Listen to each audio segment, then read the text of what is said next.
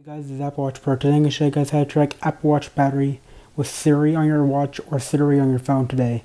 So in case you guys don't have the little battery meter icon enabled on your watch face, with that, see how this one's blank, usually battery or something? If you have none of this enabled, there's another way you can do it. On your watch or your phone, just the Apple Watch battery, like this. Apple Watch battery. It's at 84%. So just like that, Siri can track your Apple Watch battery. So I got my original iPhone 6 here, and I'm going to show you guys it works the same way with the iPhone Siri. Apple Watch battery. It's at 100%. Woohoo! So just like that, you can use Siri on your phone or Siri on your watch to track your Apple Watch battery. So really cool. So that's it for this video. If you liked the video, give it a thumbs up video.